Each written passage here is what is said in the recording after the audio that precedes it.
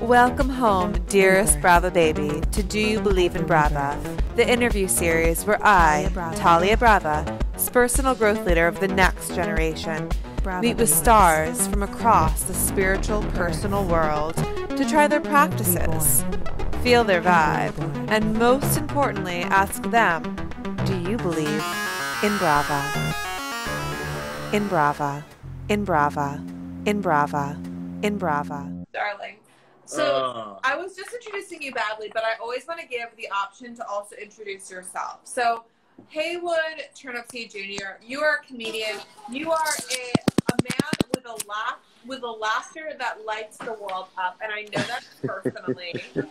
We know each other through our sister, Sarah Armour of the moon, our moon goddess queen. Our moon sister. Yeah, the moon sister who teaches us about ourselves, and that's how we become so intimately connected. But this is our first one-on-one. Yeah. So, just as a mahalo to the Brava BB Cultmunity, just give us a little sense of where you are in the multiverse at this moment, this strange moment. What are you doing here? What is your why at this very strange moment? Oh, why? To help, I don't want to say it, to bring levity to life. You know, that's kind of, we fall in that line of people who find humor in all things. And that is a difficult thing, to be able to find humor in all things, because everything funny isn't a joke, as my buddy Shevik said. Oh, that's never been more real. We're living in absurdist comedy, and it's kind of funny how living it actually can feel tragic. So it's like, let's remember, it's also absurdist comedy that's happening right now. Yes. And then when you look at it, you go, okay, so how do I look at this world and continue to enjoy myself? Well, folks like myself, or folks like you, folks paying attention, we know that a sense of humor, a good sense of humor, is a good defense against the universe. And the universe in and of itself is a open, wild place, right? The multiverse is even crazier. You start getting into entanglements. I'll say that. So we're in it. We're in the middle of it, like never before. Yeah. So one of the things that you shared last Sunday at our little sacred mood ritual was something you do with your children every morning. Yes. Can you share it with the community just to open up the floor? Oh, most definitely. So again, bring levity to life. So we started each day with the laugh meditation. It's something that I picked up on my travels when I was practicing yoga, found all these different types. And there was this thing called laughter yoga.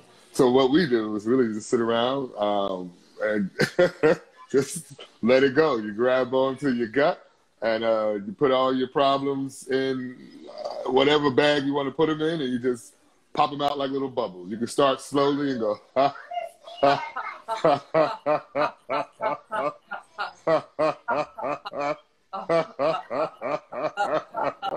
And then it just builds.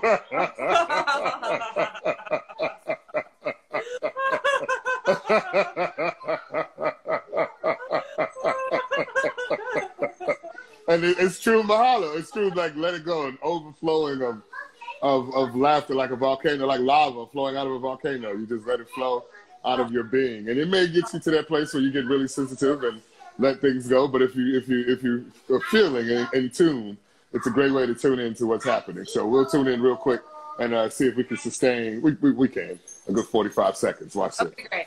All Brava babies. All right.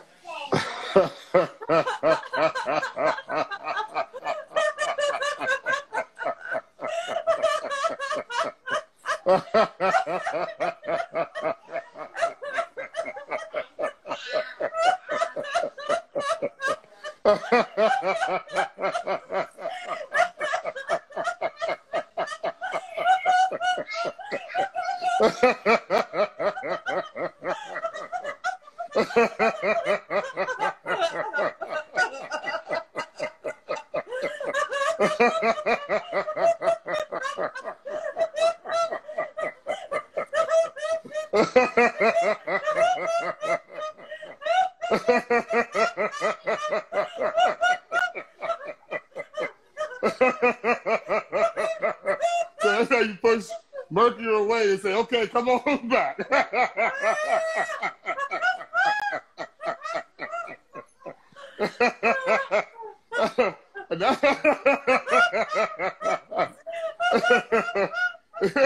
It's like any good drug. It's hard to come down. But this is what they say. Laughter is the best medicine. That feels like I did Kundalini for 3 hours. Oh, 45 seconds. That's all it freaking takes. Yes, also, yes. Okay, I need to point out the fact that when you said laughing away your problems, I was actually able to key into it because I'm like one of those people, I only really laugh at like the dark, weird shit. Like I don't really laugh if it's just funny. I don't laugh if it's like kind of fucked up. Yeah. So, and you're a fellow Scorpio, so I know you feel that, right? Yeah, yeah. So how has laughter shown itself, how has comedy shown itself to be something to move through the darkness in your life? And you can start anywhere. Oh, well, I mean, it's like it's a defense against the universe. So most of us who in this comedy, who use our sense of humor to, who actually use our sense of humor, I'll say that as a sixth sense. We have this tragic backstory. So all of us tend to have some kind of tragic backstory where you have to laugh at it. It's really laughing in the face of death or tragedy or something like that. It really, something happened.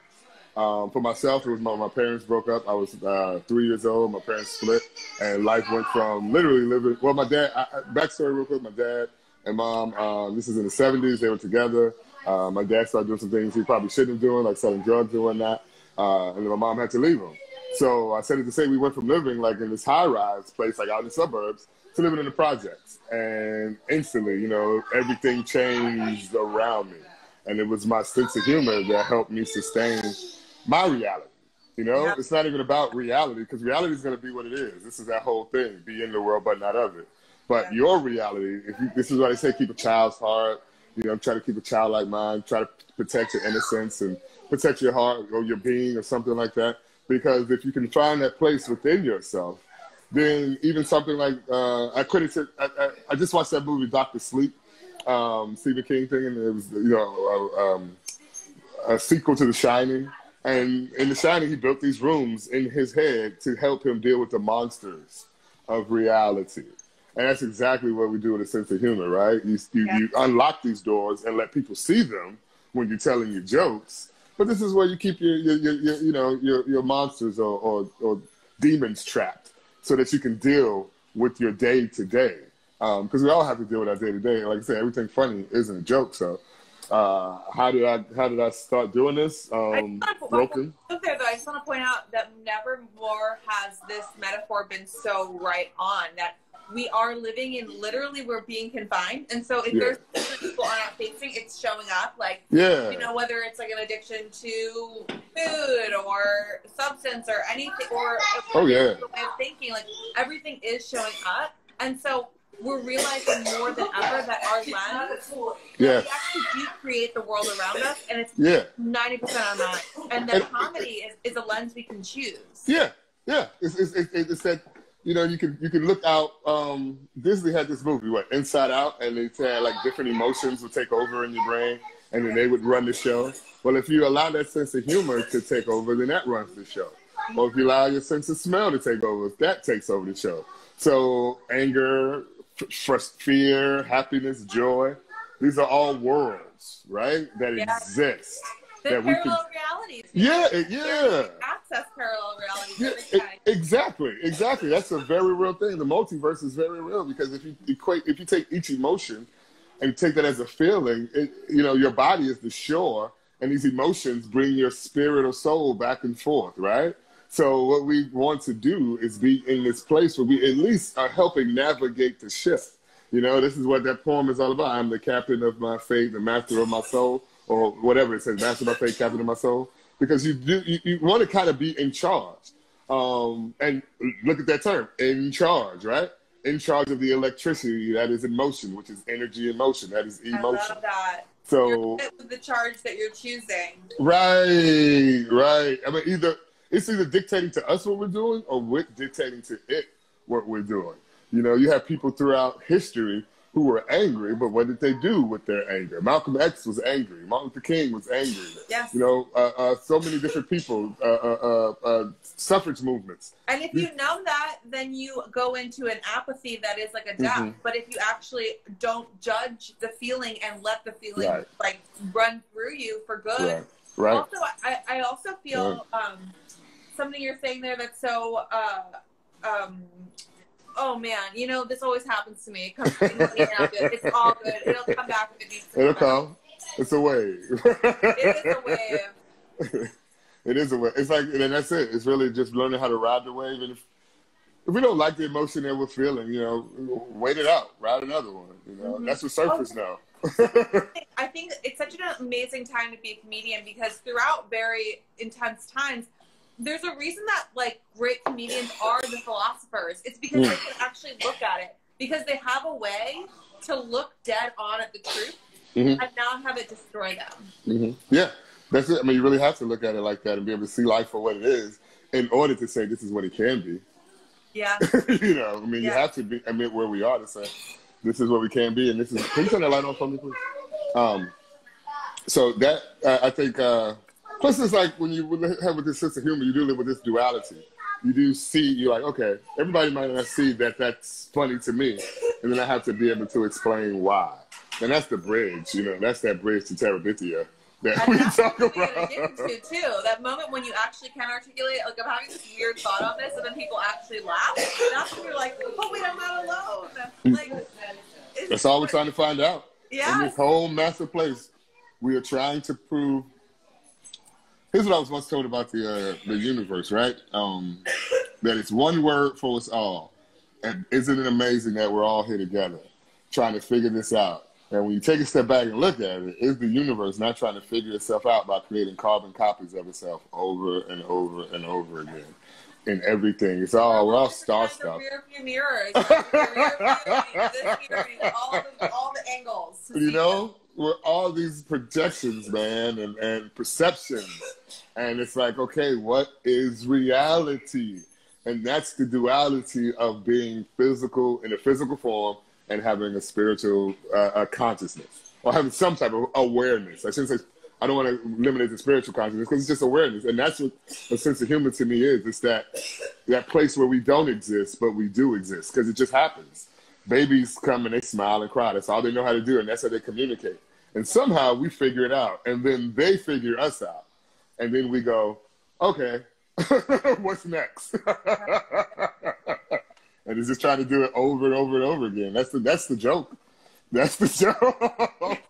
I mean, Dante wrote it, divine comedy, right? It's happening over and over and over again. So it is something. I don't want to say this. The beauty of what I like about stand-up is there's joy in repetition. You know, like a Prince song. There's joy in it. There's joy in performing something, hoping to get it what we call right.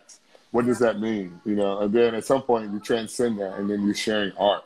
And then what does that mean? You can't spell the word heart without the word art. But as a comic, I'm also reminded that's true for the word fart. So I got to eat my beans. Yeah, it's like you can't be too precious about anything. But also what I love too about that repetition, it's like when we are able to repeat, or we're able to stay in a relationship with someone, or we're able to continue to wake up and do it again, we actually realize the truth that like there's infinity in that micro. Like you can tell the same joke and it's never the same joke. Yeah. And that's how we don't get bored and we actually get excited about things. Yeah, those are the vibes, you know? It's like, you know, you learn a song so you can play it, and then you learn it so you can play it the way you want.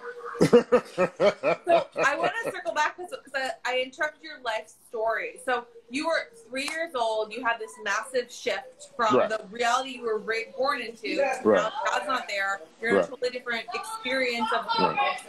And so how does comedy come in to your life? My mom started working different shifts, and when she started working the midnight shift, I started watching really like the late night comedy shows. And I really went into TV a lot, kind of watching a lot of TV, reading a lot of books. I went into a shell, you know, it was shock for like a better term. You kind of like, well, what's going on? So I was reading. I remember somebody hit me to like Mad magazine. So I got hit at this time to comic books, Mad magazine. you know, we used to watch the Muppets and Sesame Street and that kind of stuff, but then also like late night shows like Benson and Soap. Like my mom was avid. We'd be up all night watching these kind of shows, and then when she started working at midnight, and she'd be gone, probably like when I was 12 and 13, it was left to me to watch my younger brothers and sisters. So I'd be up at night when she was at work, and I'm watching all the late night shows, the Carsons. It was like Carson Letterman, and then eventually Arsenio and that kind of stuff. And I didn't realize at the time that, you know, I'm looking at this, and it was an escapism, right? Yeah. It's just a way to escape, and then at the same time, I'm feeling good. Like there's nothing. I'm living in a neighborhood where you're worried about what's going on, but in this bubble, I was okay. If that makes any sense. It does make sense. I also think there's something to those of being a lot of men that you were spending time with in a way. Yeah. Do you feel like that comedians sort of stepped in as like masculine figures? So I mean, I had uncles and stuff that probably one I have a few favorite uncles. One who was really young, and then one who was like a rock star, right? I mean, motorcycle, Andrew Dice Clay, listening to guy, rock music. And he was really into comedy. So with him, I would watch like Comic Strip Live, Rodney Dangerfield, like all these comics that you can't see, right? Unless they're on these late night TV. And I guess that did kind of start molding my thinking. It really did. I mean, they talked about politics in a way that the news didn't. So when I got to school, I actually had an understanding of what was happening in these different classes. Math wasn't that way, but history and politics, especially like Saturday Night Live with like Weekend Update, I would watch that like it was like that was like my Nightline and stuff like that. I would watch that like I'm CNN.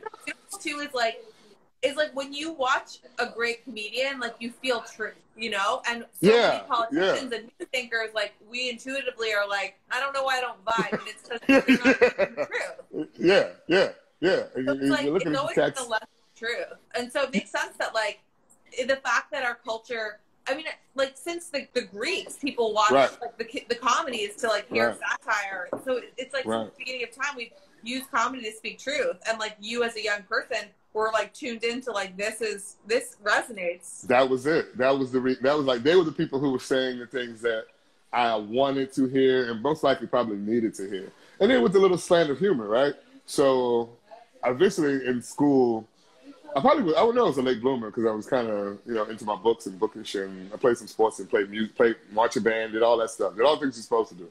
But then when I went to college, I learned my sense of humor. It was playing football, talking shit on the field with the folks, and then it was like, that guy's funny. So somebody tell you that's just fuel. And then, you know, the funny person at the party, the funny person here. Capital. Right. This whole other life happens, right? They're like, oh, this guy isn't just, you know, he isn't just into his books and he isn't just into studying and stuff like that. This guy's fun to be around.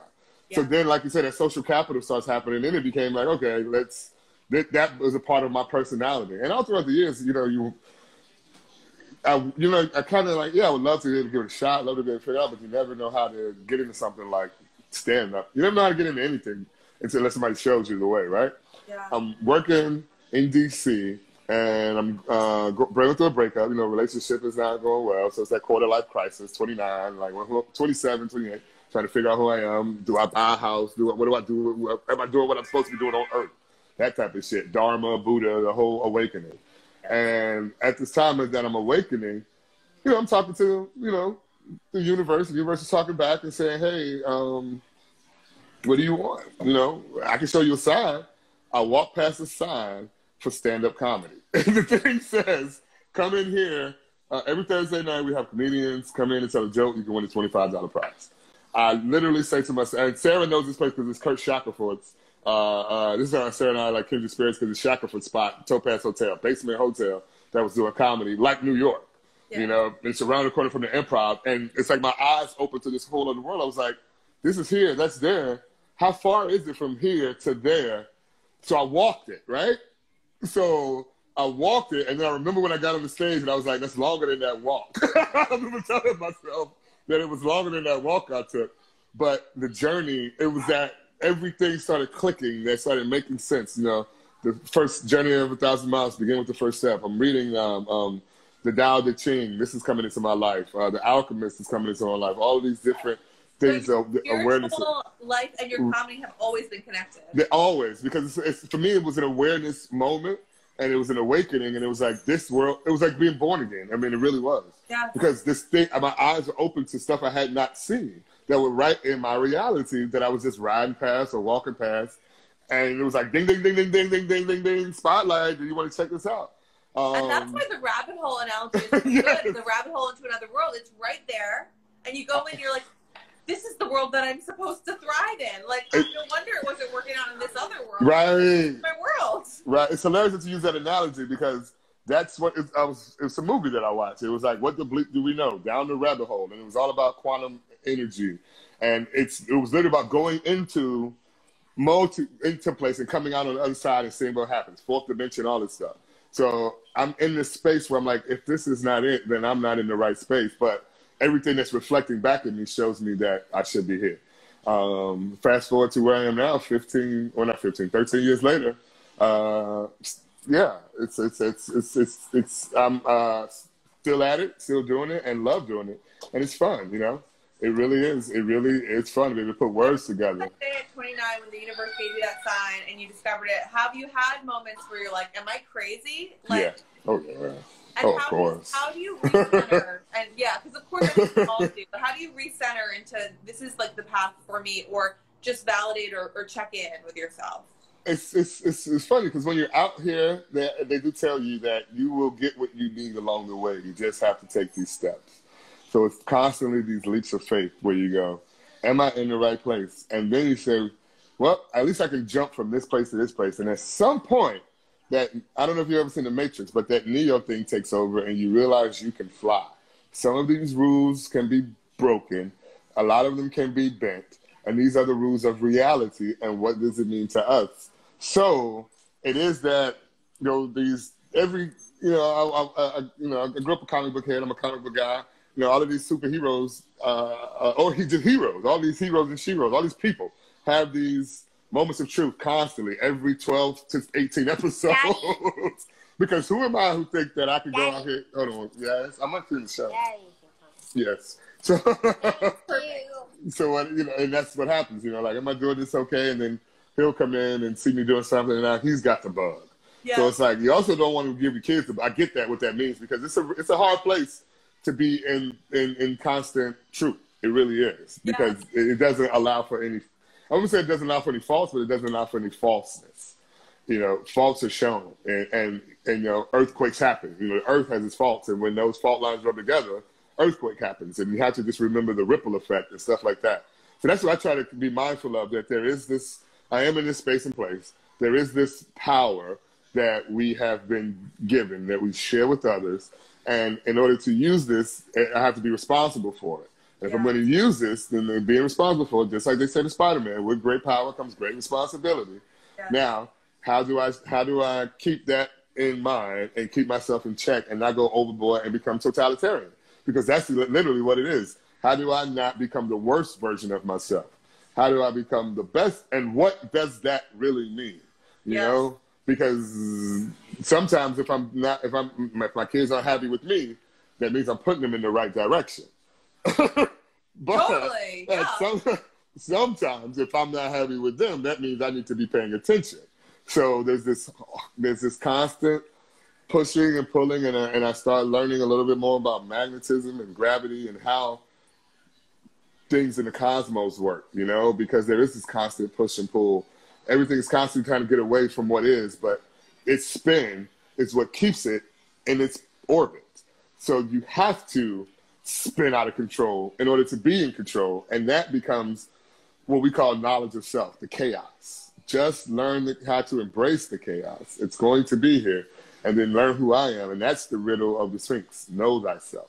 If I know who I am and what I'm putting out, then I know how to direct and navigate my energies. And that's it. I can't say how it's going to be received, and I have to learn how to let go. So it really is giving and letting go. It's giving and letting go. So in essence, it's a real lesson in reciprocity, because I might say something that gives people a laugh, and in return, they give me a wave of laughter. And now I have to give them something back. And then they have to give me some. But isn't that how the oceans work? And that's how music works and how waves and energy work. So at the end of the day, I'm on this kick now where I'm trying to get out the way. You know? Yes. And keep showing up to that moment rather than feeling like, you know, I'm not ready for that moment or whatever gets in the way of it. But knowing that, like, when we're in that reciprocity, like, we can ride that flow. We get in trouble, I think, when we pull out from it or stop it or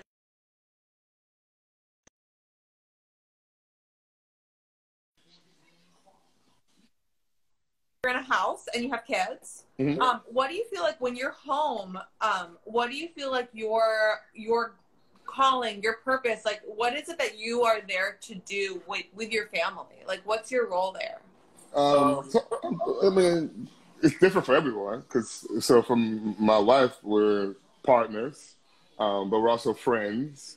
And we're in a contractual relationship. So we're business. I say we're business partners, but we're friends, and then we're lovers. So I love her husband, her friend, her man, and reciprocity, she's that for me, right? Yes. For the kids, I have to be their dad, so I'm the first image of life that they see. So I have to be some type of example, right? Because I need to be that. Am I a protector? To a degree, it's not necessarily protecting them from the outside world because as a descendant of slaves, I have to be aware that even that is not always possible. But it is a protector of happiness. And it is a way to show them that, hey, even though they may get into things, my kid had these issues at school earlier this year. That's fine if these issues exist. Now, how you deal with them is everything. Yes. How you react to them is everything because these things shouldn't change who you are. And if the situation changes who you are, then that's where the problems start, right? Yeah. So it's an educator, it's an influencer, it's a shield, a guardian. I don't like to use the term protector because it's a shield or a guardian. And then, you know, it really is on a very basic level, it's food, clothing, shelter. You provide a provider. So when you are responsible for that, I was, you know, looking at something and they were talking about royalty, right? And how royalty has these subjects. But if people really understood what it meant to have subjects, they would have to understand that we have to look at it like we look at subjects in school.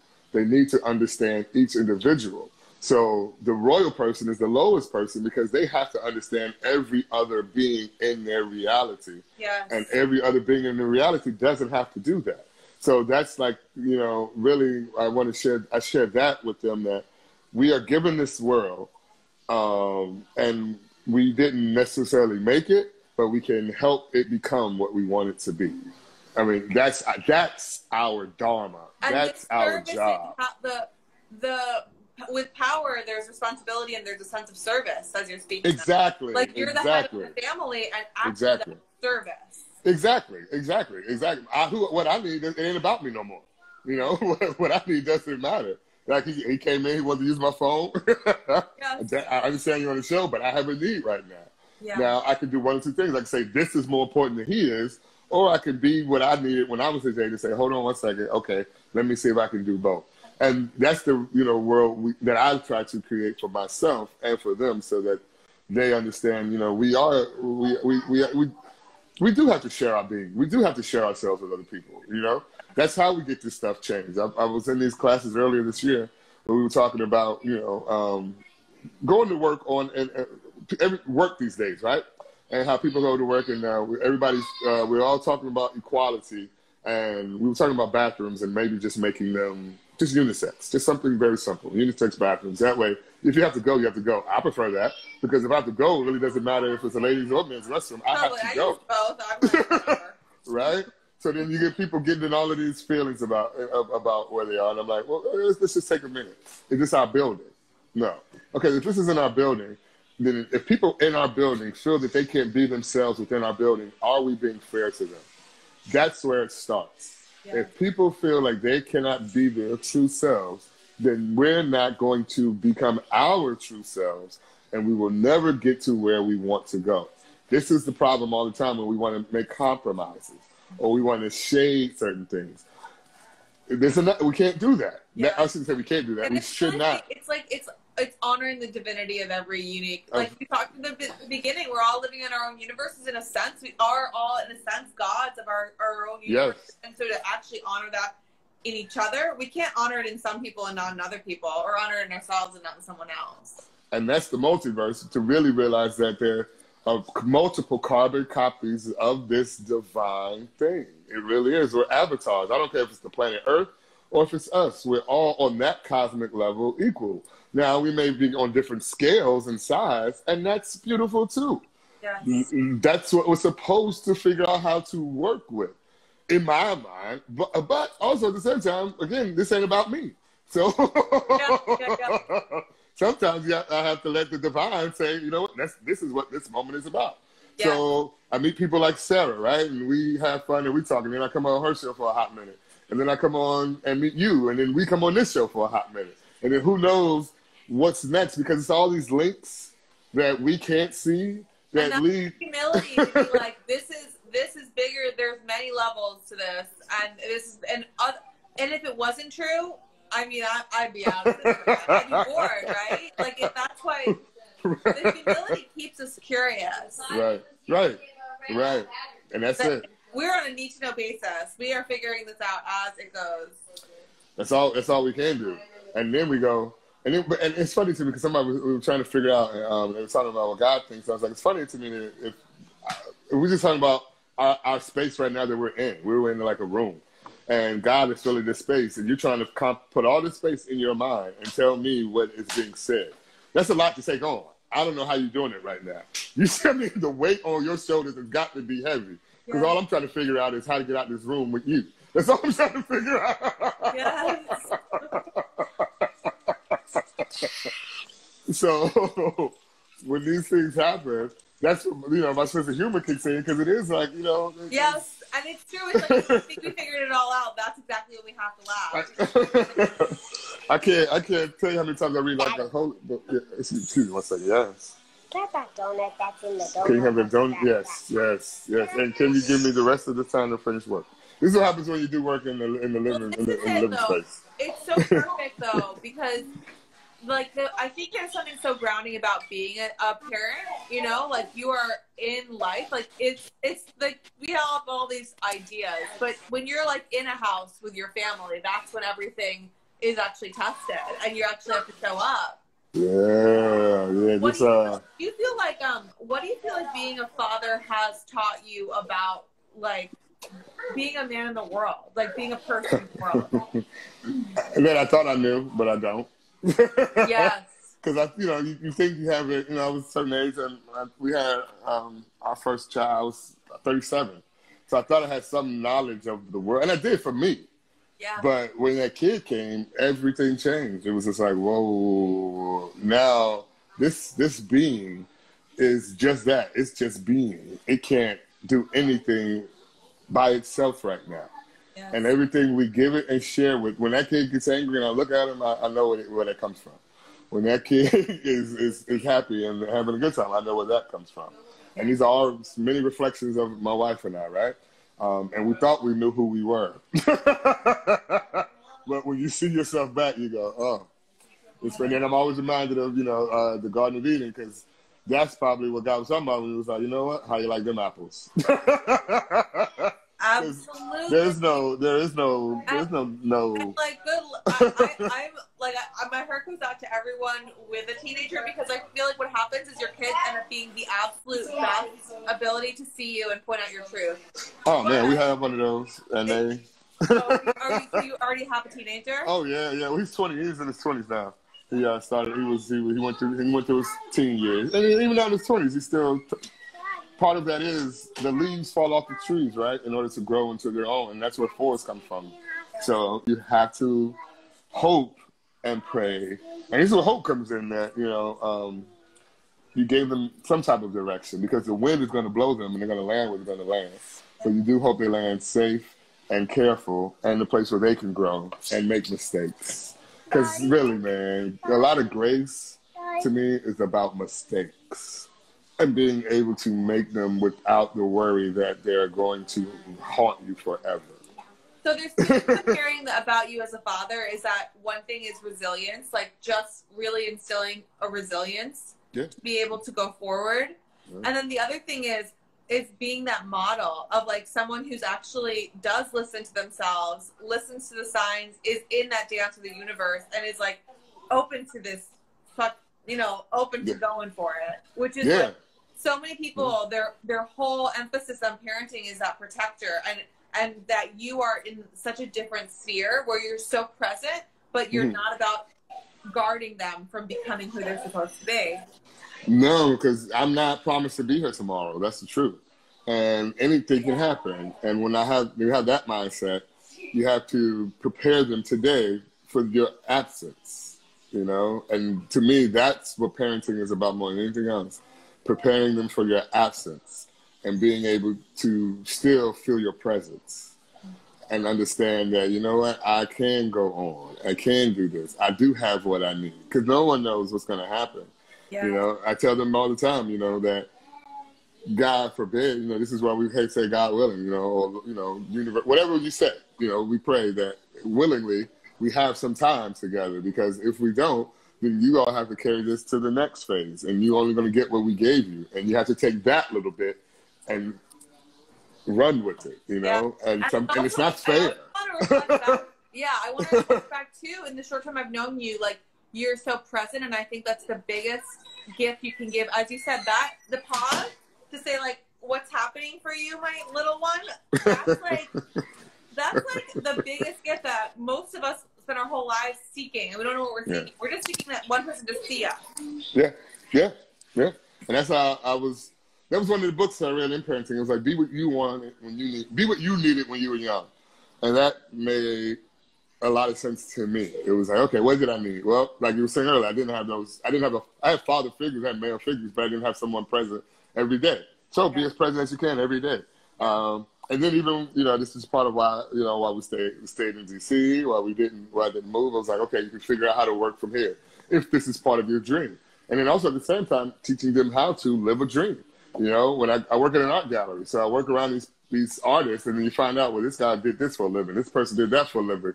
And centuries later, we're looking at their works and going, oh, they're masters. At the time, they were just people who worked every day. I know. I always hope that my videos I made are gonna be discovered like years later, and then be like, look, like amazing.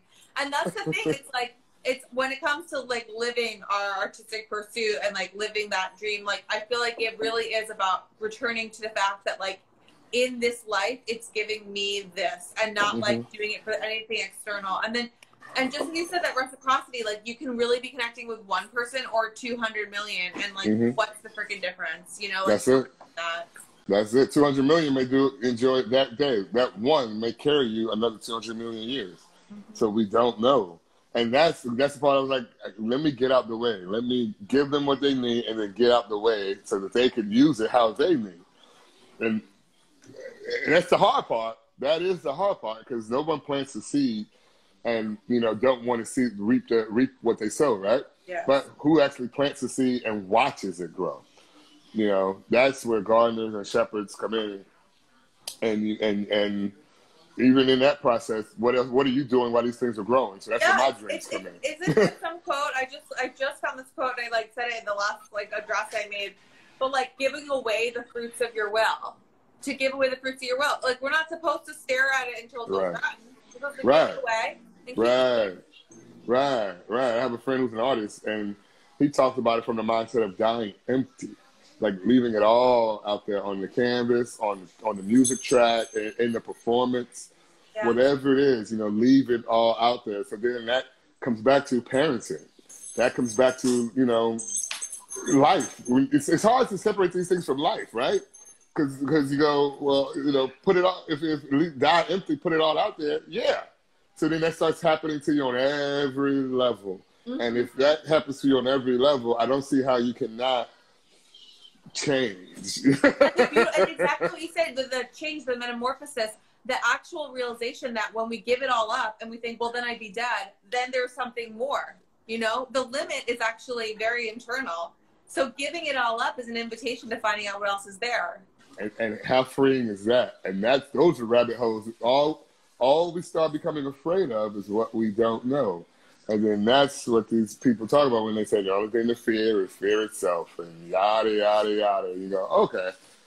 Okay. Yeah. And it's also like it's control, right? Like, I feel like the thing to fear is like our need to control and know how things are going to feel at this point and at that point. We don't know. That's it. That's it. We don't know what we don't know. And that is what we're trying to do, control. At the end, it really is all about control. If I have some hold on it, then I it's really like when you're in a boat, right? And if that boat is going, Titanic, boat is going down, but they were holding on. The boat is going down, but they felt safe because they were holding on. Yeah. You're going down anyway. Yeah. What if we go down and find out maybe there's like a mermaid grotto down there? Get away. Just get away. Let it happen. And then I read this one book, and it was this is a good book. It's called The Messiah's Handbook. And it's about this guy who's a Messiah, but he lives in Indiana. And it's like, you're a Messiah, but you live in Indiana. And it really gets into we're all our own Messiahs. Mm-hmm. And he tells this story about being in a river. And he's like, life is this river. It's this ocean. And so the rocks are at the bottom, but they get smoothed out by the current. But the things that let go, those are the things that get taken to the new places and spaces. And then they become, and it was ... And it was like, okay. That's yes. I mean, if that's the void, fill it. Yeah, and trust nature. I learned, really trust nature. If we sit with ourselves, we'll know the next move, and that's just like a tree growing, But if we think with our little human brain, we're gonna put a to-do list of how everything's gonna happen. Yeah. Especially right now, we're learning that is a complete delusion. Complete, and that's when. Again, that's when people start experiencing Armageddon or apocalypses, which that word just simply means, the end of life as we know it. It's, the end of your dream. So it's the reveal. So when the scales are removed from your eyes or the glasses or the blinders or what have you, and you can see the world for what it is, now the question is, what are you doing with that reality to make it better? That's really it, man. And I have to say, I really do commend you for doing the work, because it is easy to be on the free fall when it's just you. When you have other beings that you care about so much, of course the temptation is there to want to control it, to want to make something that protects them, but to actually live the spiritual knowledge with the challenge of loving a family on that level at the same time. Yeah. I mean, it is a challenge because, but the thing about love is real. Love is the thing that, how do I say this? It's like love is honest. Love does allow you to tell truths. Love does help make you and force you to be who you really are so that you can get what you really need and really want. When we wear masks and we put on airs or we put on fronts or whatever we want to call them, then we're not being fair to that other individual, and we're totally not being fair to ourselves. So if we want something, go get it. And as long as it doesn't harm involving anybody else, there's probably nothing wrong with it. Yes. I mean, that's the reality. It's like trusting our hearts. That I think people are being so careful and so afraid to make the wrong move in this new world that we're experiencing. It's like, if you're listening to your heart, unless you're a reptile, it's probably a good thing in there, right? It's probably going to lead you to doing something that is coming from a good intention and is going to be received well. Yeah, and you'll find out your mistakes along the way, and because somebody say, "Ow, that hurt me," and listen, it does require listening to others and saying, "Okay, that hurt." They're saying, "Well, that shouldn't." Okay, I understand that because I know what hurts me, and then that's when we start. And then, for myself, I talk about all this, right? So as I'm talking about it, what I started learning was, that's not the place to be in. It's embodying it, because that's when you really create a ripple effect that you want to see. Be the change that you want to see. So then as I started, my wife checked me on some of my biases. Probably, she's doing it more often now, which is good, because I'm like, you know what? I didn't think about it like that. Let me take a step back and be quiet, listen, and readjust. Okay, let's do it from this angle or from this angle. There's nothing to protect. You can do that. You know? It's only it all comes down to that controlling, protecting some story about yourself. Yeah. Feel the feeling that I can, and I love this. A friend of mine, Claire Cosmos, who talks about how empathy isn't I've been through what you've been through. It's I can feel what you're feeling. I can feel what you're feeling. I felt that. Yeah. And I can relate to that. Yeah, it really does require us putting ourselves in other people's shoes, our skin, or consciousness to really get that. You know what? That being was hurt. So if that being is hurt, then, and I contributed, I have to no longer contribute to someone else's pain. Because again, if we're talking about reciprocity, it's only going to come back to me. Yes. So, and also to be excited by this, to be like, wow, I'm literally traveling multiverses by getting into this perspective. Yes. Otherwise, like I'm staying in my universe, and this whole universe could expand by me realizing that maybe I hurt somebody. Like that's the other side of it. Like, yeah, definitely, and it's difficult because you go, well, what about me? And that's the part where you go, you know what? That you are helping you, because when you start helping others, essentially that comes back, and then you're not putting those back. If we don't put those bad vibes out there anymore, then they're not out there to be received. And then I'm not going to get them back. And then you start creating your own bubbles. This is why they call it bubbles, because it's easy to pop. But if I solidify it, then, you know, it's a force field and it's no longer a bubble, or it's an atmosphere. And yes, it heals us and it keeps us safe.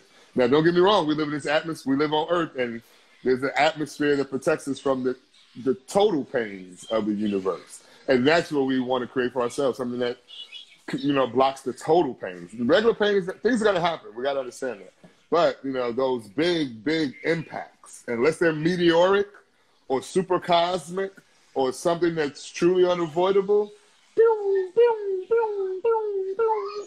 and I love how you describe it. It's kind of like the more you learn about understanding others and creating ripple effects of good, the bigger your bubble becomes. And you now have there's so much more freedom of expression and play and people who can come in and out because you know it's going to be in that reciprocity because you've expanded. I mean, and that's exactly what we find out when we find out artists who learn, especially artists who learn how to basically earn a living through their arts. We go, oh, how did that happen? Well, I found I had an artist in residency. Then from an artist in residency, this happened, and then this happened, and then this happened, and all of a sudden you're in this artistic space. That's all you're doing is creating. Well, it started with that first thing of saying, you know, I'm going to go do this, and then these holes, these pockets, these universes, these little pocket realities are out there, and you can hide in them. You know, we call them hollow earth for real, right? They look for them, but they're everywhere. I know that now because I walk past so many in my life, living my life. Yes. So Charlie, I want to hear. So I've been talking about the idea of creating providence on Earth, really seeing the world that we're creating and looking for evidence of it. What is one piece of evidence, one moment that gave you hope for the world and the future? Ooh. So it's really so. It's funny because there's so many. All right. It's cheesy, but it's now. It's looking at my kids beginning to get along. They naturally, I need, that's mine. We're 3 months, well, I say we're 4 months in. We're into summer now. We spent the entire spring in the house. That was hectic because they're young. They're 3, 7, they're 3, 7, and 9. Yeah. And they all aged. They were 8, 6, and 2. They all aged in this space. Wow. So when I say the one thing to watch them today, we went to the grocery store.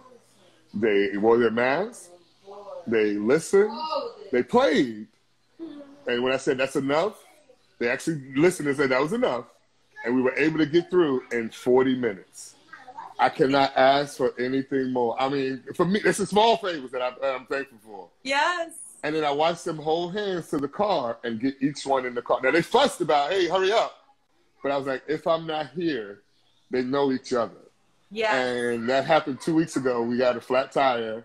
And I had to, walk away and make the phone call. And they were standing on the corner. And they were standing there with their mask. And I watched them playing. And I was like, right now, they're okay. in all of this, and I do mean it's in all of this, because they're aware of, we live in D.C., Black Lives Matter, there's the Black Lives Matter Plaza, there's our neighborhood, there was a shooting in our neighborhood during this, a few shootings in our neighborhood during this pandemic. My son has lost friends who he's played sports with to shootings. I mean, they know about the world, so we can't shield them from that, but they're happy. Yes. And I have a teacher who hit me to the Beatles. And Jolin is one of my favorite artists. And there's that story that he tells, that's told about him. When he was talking to a teacher, they asked him what he wanted to be when he grew up, and he said happy. And the teacher said, well, you can't be happy. And he said, well, you should be teaching. There's that whole thing, because no one can say what happiness is, and it's written really into the Declaration of the Independence of these people, of the people who wrote that thing. Yeah. They might not have had me in mind when they wrote it, but they did write it. So I too now have life, liberty, and the ability to pursue happiness. Yes. That's you know what I'm saying? That's a lot. To be able to pursue it freely. Yes. And to look at my kids and go, they're happy. Yes. Thank God. And they're seeing their resilience in action. Like, you're seeing that they are in this world, as young as they are, they're still seeing this world. They're taking it all in, and they have this. They brother. You know, they have. It's two boys, or is it a girl? Three boys and a girl. The oldest brother's out, so in the house it's two boys and a girl. She's the youngest. Yeah. Like, to see that they've got each other's backs, like, those relationships are going to be there forever. You know. That's similar relationship. Yeah, and they don't, and it's funny because, you know, I don't live around my brothers and sisters. I live around my mom, but so they don't see that with us. So, you know, to tell them about it is one thing, but to see them starting to emulate what we talk about, and they're going to these summer courses and they're starting to really get it. That's you know, that's what I hope for every day, that they have a shot at life, and that's the one thing. Yes. Yeah. In the pursuit of happiness, there is the freedom that you talked about. Like, it's inherent in there. We each find it in our own ways, and to be liberated to actually find it. That's the thing today that made me say, you know what, I'm thankful. Because I had these moments where, and like anyone else, and I mean, the hard part about being woke is taking a nap. Yeah, like, I want to watch things stupid. I don't want to, like, think about the world for 5 seconds. Yeah. So we had these moments, and, you know, and there's always there's so many things that when I started waking up that, like, oh wow, this happened, that happened, and I mean, like, there are things where I'm like, I remember listening to somebody talk about spiritual transformations, and she was unable to put it in words, and now I understand I understand that moment, because it's like, you know what, that was just for me, that's not for anyone else to understand, so I didn't want to share that with her, But so often in life, I get pulled away from that part of my being that I want to be in, and they snapped me back to that today, because I wanted to say, like, you know, stop fussing, but I couldn't, because they were holding hands and they were fussing about doing something right, and I was like, you know what, take a pause, and, you know, let's see what happens here. And I was like, oh, okay. And I got to learn not to fuss at them so that they don't fuss at one another. This is more a lesson for me than it is for them. And I mean, nothing gets you. No one's a better meditation teacher than a child, because they're so present. The moment that you're like, we're going here in 10 minutes, and they don't even comprehend what 10 minutes from now means. That is so true. That is so true. Oh man, because they don't care, man. They don't care. Yeah, it doesn't matter. The party doesn't matter. We're home, like, we're playing. Yeah. Like, this is what's here. Yeah, and that's what I like to. That's what the pandemic, the racism pandemic, the medical pandemic, the infectious disease, all these things. Just this time at home, which also could be a pandemic. You know, this time has really taught me that I am welcome at home, and home is welcome with me. And this has probably been another journey. That's why I'm like, I know I'm not done yet. So I'm like, okay, you got it. Now I'm like, you got to get your sleep. You got to work out. I started really getting back into losing weight and practicing yoga again and being present, not just thinking about what's my next thing, really being in these moments, because, you know, I was missing them. And if I'm missing them, I'm thankful that I have time to appreciate them again, so I can do it again and hopefully not miss these things. You know, I was at their games, but I was coaching and I was being fussy, so I wasn't there just watching them being their dad. The last words were remember. I always think about that because it's like we learn these things and then we forget and then we have to remember. Yeah. And it's like we keep remembering. Can we live our lives remembering what matters, who we really are? That's Providence right there. So I have one final question. I ask all my guests. It's the name of my show, so I have to ask you. Do you believe in Brava? I do believe in Brava. Yay! Thank you so much for joining. Thank you for having me. Really, this has been fun. This has been fun, and you are a wonderful spirit. And yes, Brava lives. Brava's alive. Bravo! We're Brava! Brava! So much love to the family. Hi, Gracie, and thank you for all the Brava babies who joined. Follow. Okay, how can people get obsessed with you? Follow you and all the things. If you're here on Instagram, it is at Woody Seed. That's @WOODYSEED. It's the same thing on Twitter at Woody Seed, and then Haywood Turnipseed Jr. on Facebook and LinkedIn. If you do that, my mom will find you. She's obsessed with LinkedIn. She's always. I've had people find me on LinkedIn. I was like, really? Okay. She's always like saying it like, let's link in. I don't know if that's what people do. And then she'll call me. She like put a post on LinkedIn. Like she like didn't have enough likes. So she's like so obsessed with her LinkedIn status.